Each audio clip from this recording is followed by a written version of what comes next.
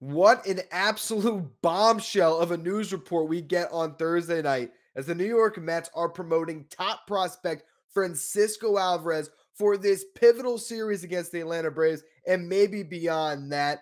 I am still reeling, and we will discuss everything that lies ahead with this thrilling weekend of Mets baseball we have for you on this edition of Locked On Mets.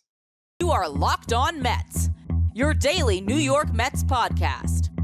Part of the Locked On Podcast Network, your team every day.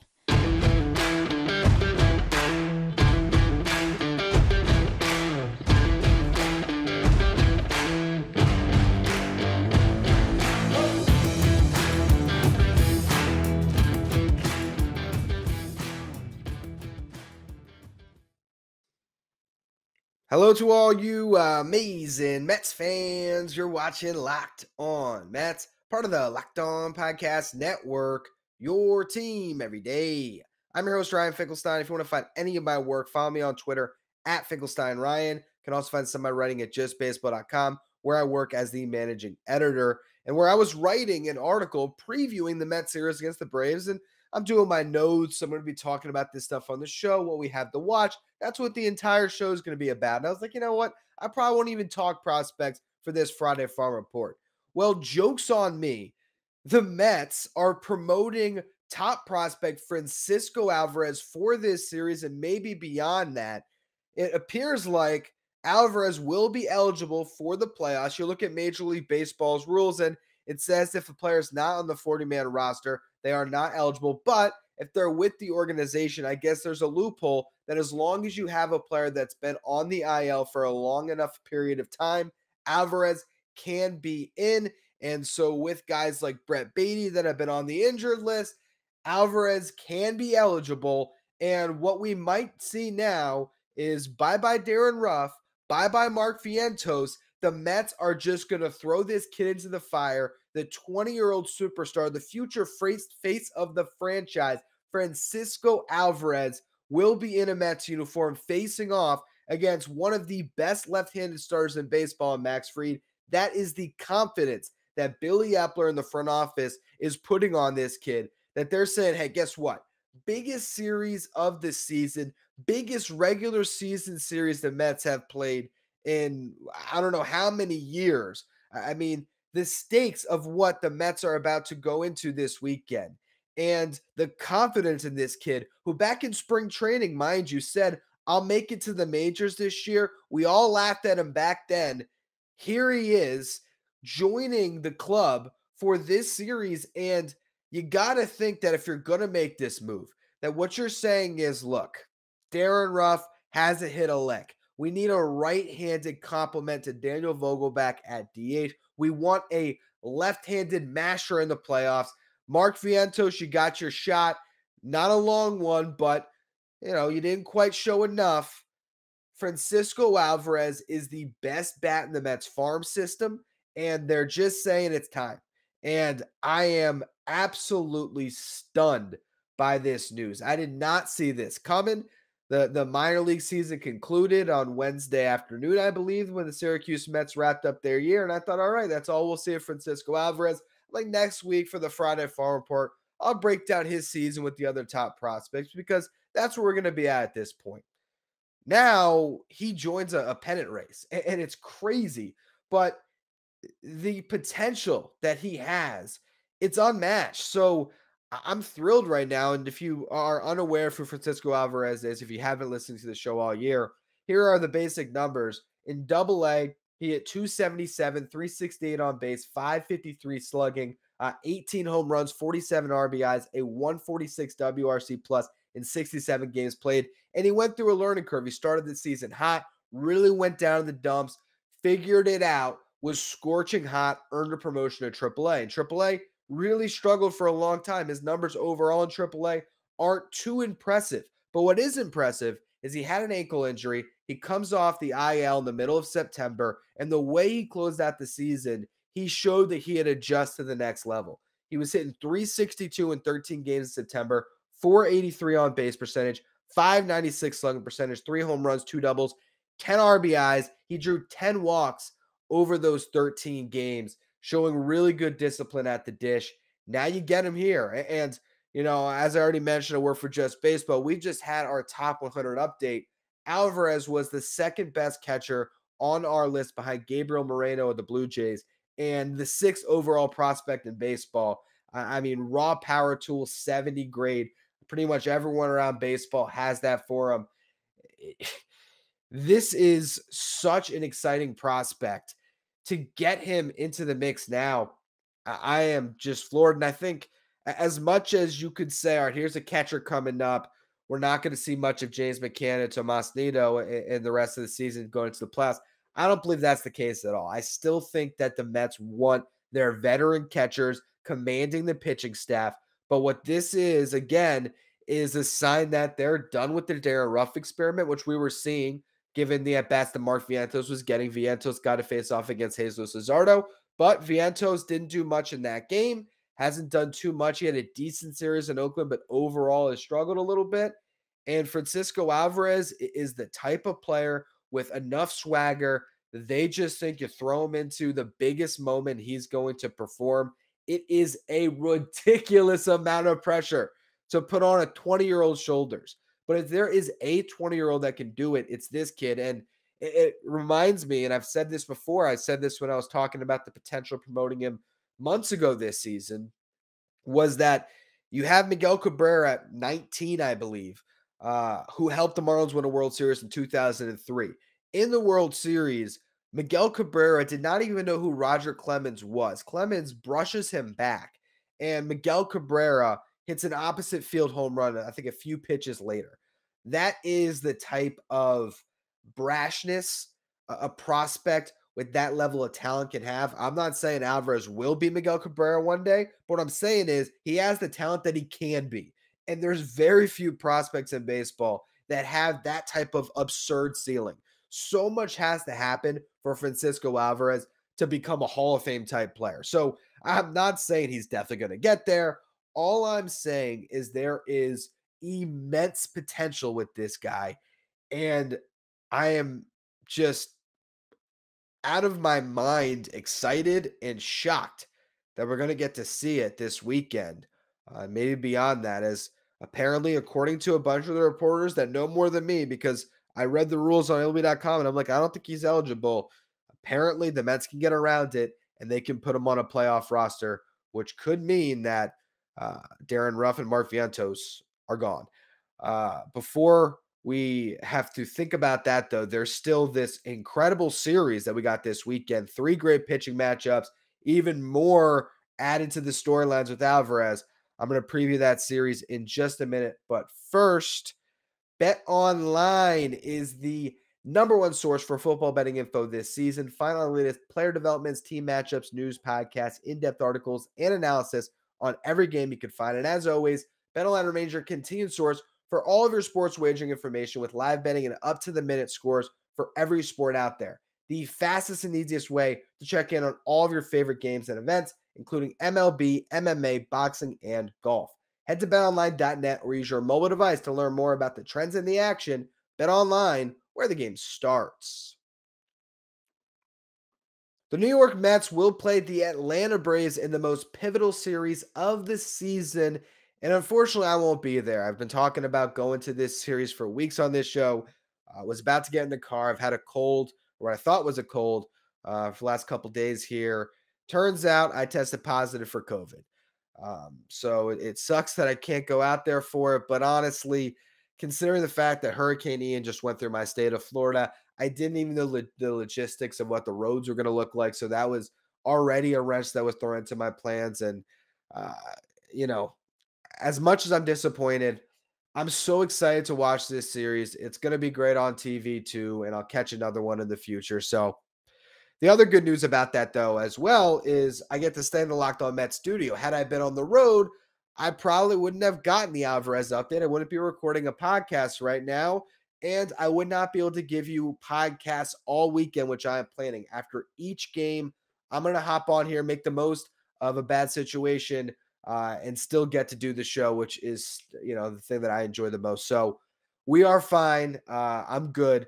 I'm not feeling too bad as far as my symptoms. So it is what it is. That's life. But let's get to the baseball aspect of this. And 156 games played this season. These two teams are separated by a single game. It has been an incredible division race. These two teams trading blows. The Mets nearly leading the division wire to wire. They did cede control for a single day on September 9th. Other than that, they've either been tied or in first place every day dating back to April 12th. They led the division by as many as 10 and a half games. The Braves went on a tear. They promoted Michael Harris, and they've been the best team in baseball since then, basically outside of the Los Angeles Dodgers. Now they're going to square off. And if you look at the series or the season series up to this point, the Mets have the edge, winning 9 of the 16 contests. That makes things really interesting when it comes to the tiebreaker, because this year, a tiebreaker is more important than ever before. We will not play a game 163. And also, I should mention, since I talked about the Hurricane already, I was wrong all week. I was stressing about whether these games would get played. Mother Nature can work, for you or against you. And in this case, when it comes to this series, the Hurricane has pushed far enough away from Atlanta that it appears like we're going to get games, and probably games Friday, Saturday, and Sunday with no delay. So that is fantastic news. And that leads to no games being played most likely on October 6th, the final day after the regular season, the day before the playoffs started, which Major League Baseball wanted because they are saying no game 163. The tiebreaker will decide if this division comes down to even records by these two teams. And that is why the Mets have to win at least one game this weekend. I broke down the scenarios on yesterday's show, but for those of you who didn't listen, here's where we're at with the Mets and the Braves heading into this series. The magic number for the Mets is at 6. Do the math on that. They sweep this series, they will clinch the division on Sunday. But the big advantage they picked up by gaining that game on Atlanta now is they're sitting pretty, because since they lead the division by a game, if the Mets were to win this series, they will carry a 2-game lead into the final series of the season, and they'll hold on to the tiebreaker. That means that they would only have to win 1 of 3 games against the Washington Nationals to clinch the division.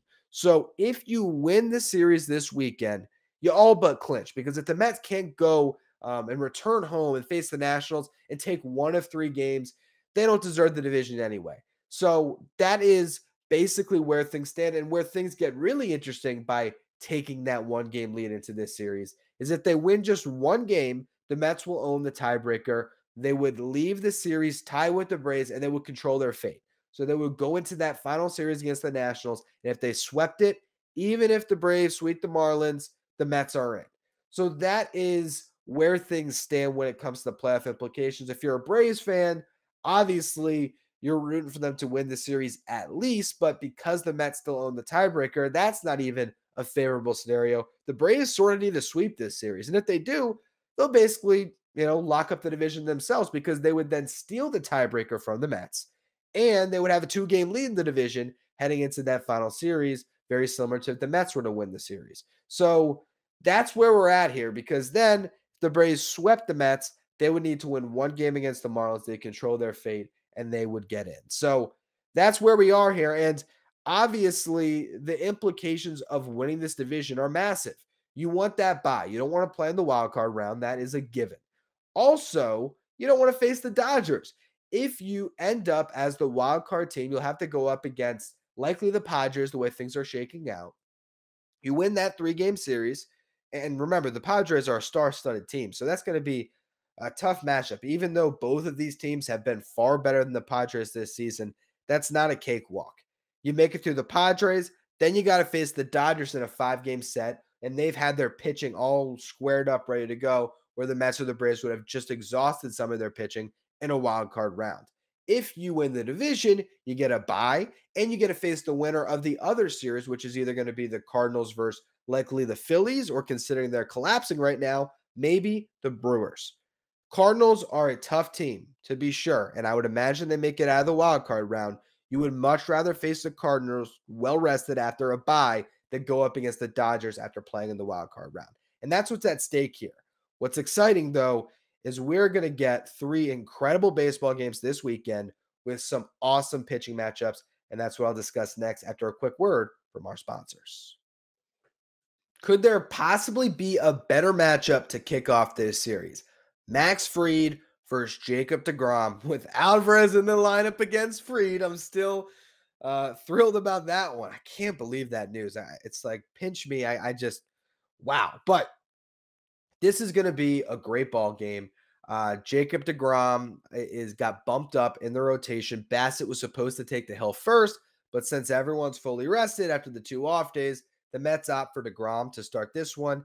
That would set him up to potentially, I guess, if you really wanted to, he could start the final game of the season if you needed to clinch. I don't know if the Mets would want to do that ahead of a wild card round, but let's just say they were to win this series against the Braves and collapse in the first 2 games of that series against the Nationals, they could still go to deGrom to close out the Nats if they had to. But more importantly, it would line them up to either start game 1 of a wild card round or just, be as rested as possible for the playoffs. And you get your best pitcher to face off against Fried, who is by far the best pitcher the Braves will throw out in this series. Now, deGrom has faced the Braves twice this season. The first time, it was his second start back coming off the IL.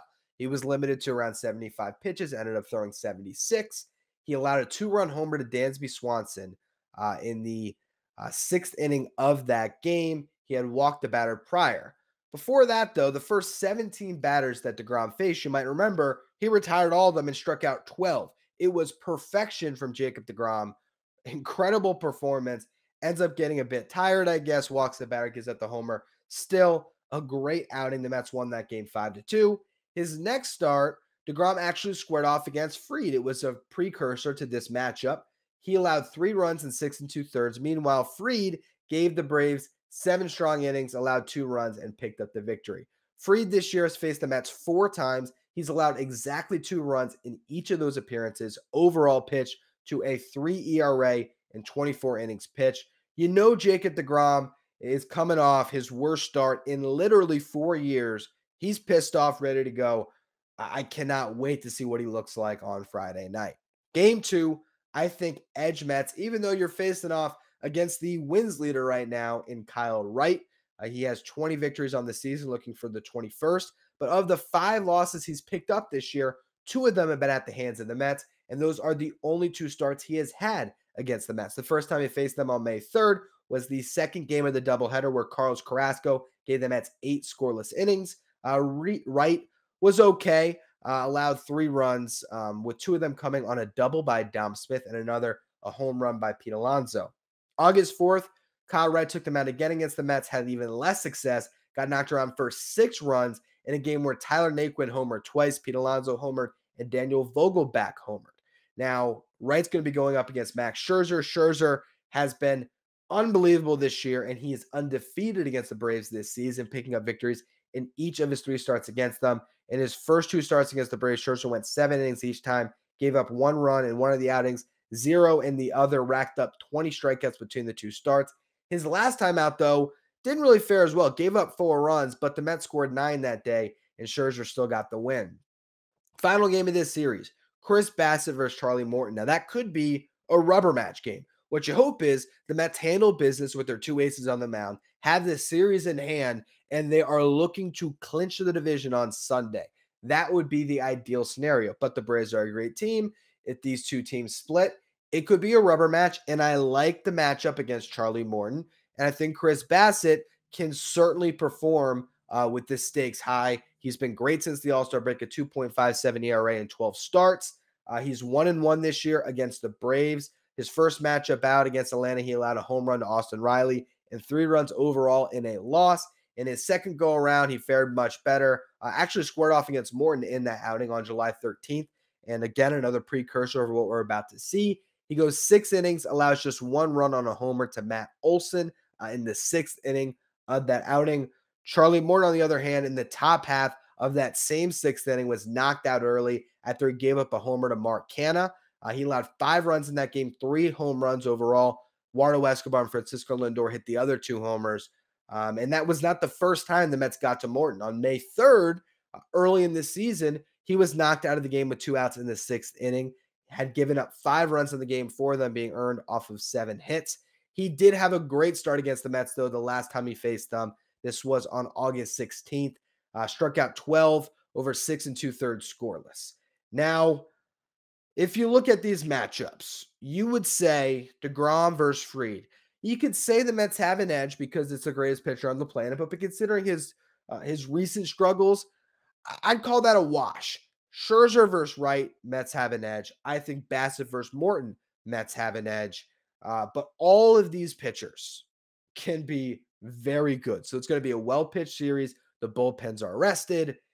It's going to come down to which team can rise to the occasion in some of the biggest moments. And with that, I want to look at some of the hottest hitters going into this series. And for the Mets, there's three names to discuss. First one, Pete Alonso. He has been on a tear. A couple weeks ago, I said Alonso needs to carry the Mets to the end of this season. He has done that over the last 15 days, hitting 267, 382 on base, 667 slugging, 3 doubles, 5 home runs, 20 RBIs. He has homered in 5 of the Mets' last 8 games. He won the NL Player of the Week last week, sharing the award with Albert Pujols.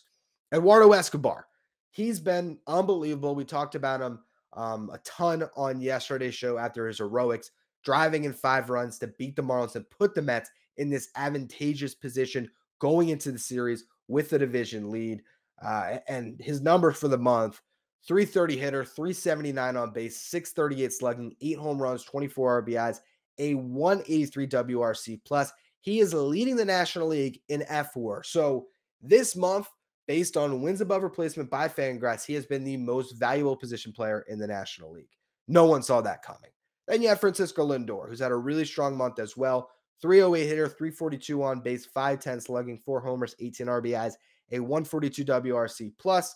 He has a 6.8 FWAR on this season, a 1.2 FWAR this month, which is right behind Escobar. For the year, though, he is one of 6 players who are trending towards being 7-win players. You have other guys that top the league like Aaron Judge, Paul Goldschmidt, Nolan Arenado, but Lindor is right there. He is looking to have what is clearly at this point at least the second best season of his career. He had a better year with the Guardians, previously the Indians, and I think it was 2018. We had a 7.8 FWAR, but he's been amazing for the Mets this year, and that has continued into September. We close out looking at the hot hitters on the Braves over the last 2 weeks. Ronald Acuna Jr. has been pretty good, hitting 256 with 310 on base, 641 slugging.